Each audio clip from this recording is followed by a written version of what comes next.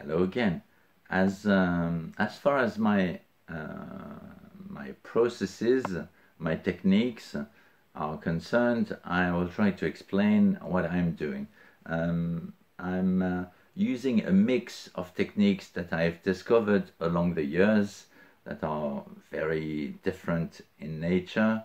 I started out as an oil painter exclusively, and then gradually I introduced more material into it because I thought that I needed more texture and I wanted my painting to get more playful and to have fun as well for myself. What I do is now I use a variety of collages and elements that I put onto the surface, mainly on wood.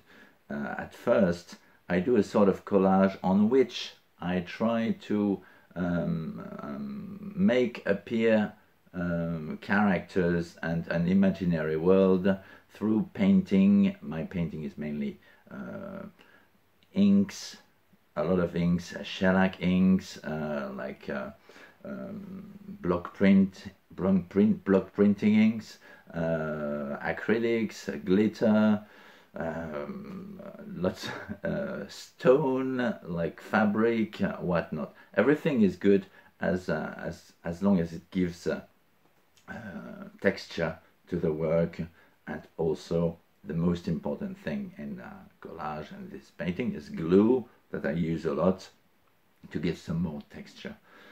This way I think that the painting is more alive and it gives more interesting things to look for in the details that you can see. The collage is not a collage in itself. The collage is just there to catch my to introduce the work to my own imagination, right? And then it develops from there.